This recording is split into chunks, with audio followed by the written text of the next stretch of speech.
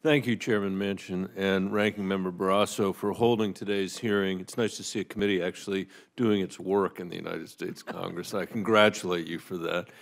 I'd also like to thank Chairman Wyden for his leadership and for both of you for allowing me to come testify in support of S-841, the Hermosa Creek Watershed Protection Act.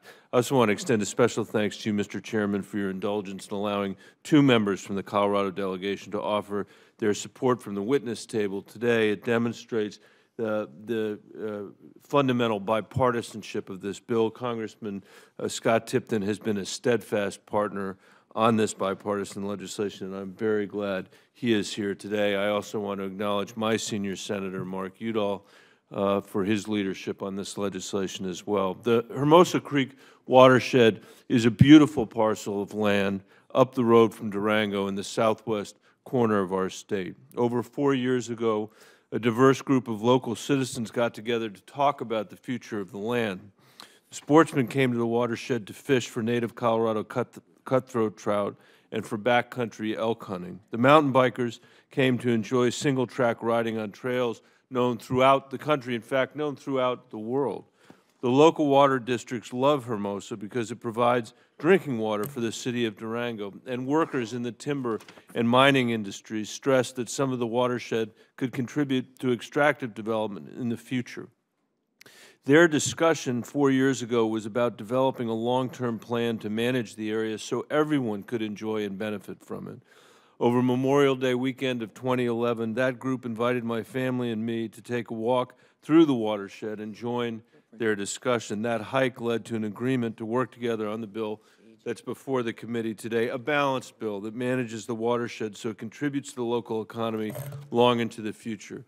The Hermosa Creek legislation governs the entire 108,000-acre watershed, and it includes provisions to allow for multiple uses, like timber harvesting for forest health, and access for off-road vehicle enthusiasts and for mountain bikers. The bill also adds nearly 40,000 acres to the National Wilderness Preservation System. I know it's of particular importance to the Chairman that we allow hunting and fishing access, and that access is preserved as it is today. Lands that provide unique and important opportunities for solitude and reflection. I'm proud to report the bill has the unanimous bipartisan backing of the two county commissions involved, San Juan and La Plata counties in Colorado. The bill has the support of the Hermosa Creek Work Group, ranging from hard rock miners to wilderness advocates. It has the support of the Colorado Snowmobile Association and the Colorado Off-Highway Vehicle Coalition.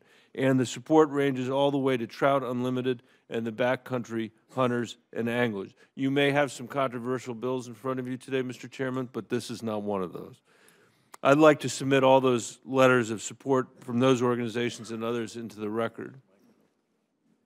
I'm sorry, Mr. Chairman. With your permission, I'd like to submit those letters for the record. Thank you, Mr. Chairman. This bill represents a community-driven process through and through, Republicans, Democrats, and independents working together to cement a long-term plan for the community's future.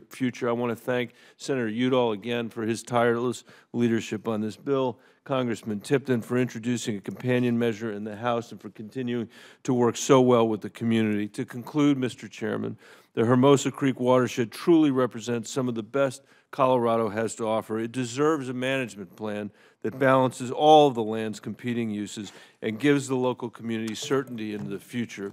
I hope the committee will recognize these worthy goals and see fit to move this bill forward in this process. Thank you for allowing me to testify this afternoon. Thank you, Senator.